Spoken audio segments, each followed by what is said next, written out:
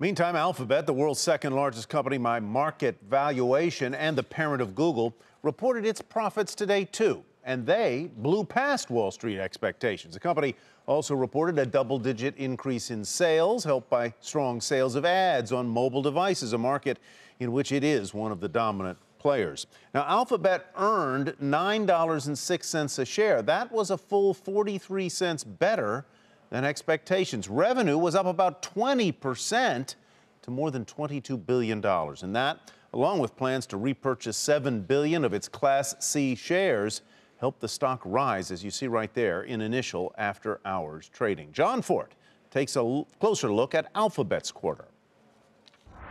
Google out with earnings after the bell that beat analyst expectations on the top and bottom line. But the real number that you need to pay attention to in this report is paid clicks. They are through the roof, mainly because of growth at YouTube. That continues to be a bigger and bigger share of Google's advertising revenue. Mobile is a part of that, and it is absolutely driving results. For Nightly Business Report, I'm Jon Fortt.